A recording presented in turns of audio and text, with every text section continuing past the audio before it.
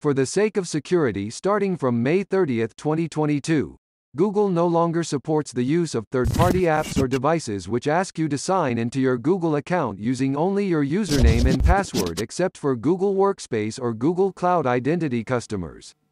So you will not be able to turn on less secured app while using third-party apps or when you are working with your project.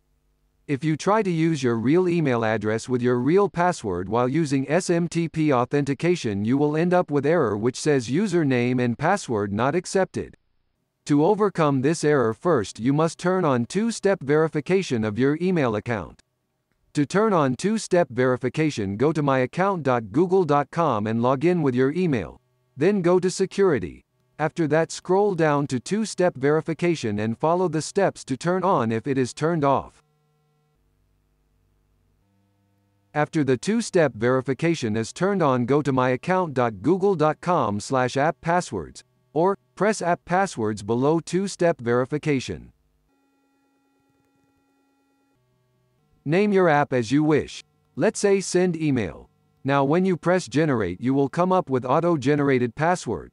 This password is the password of your email when you use that specific app. For example, to send email from my website on localhost, I will be using my email address and the auto-generated password rather than using my actual password. After using my email with the auto-generated password in my code, I will no longer see the previous error. And also the email is successfully delivered.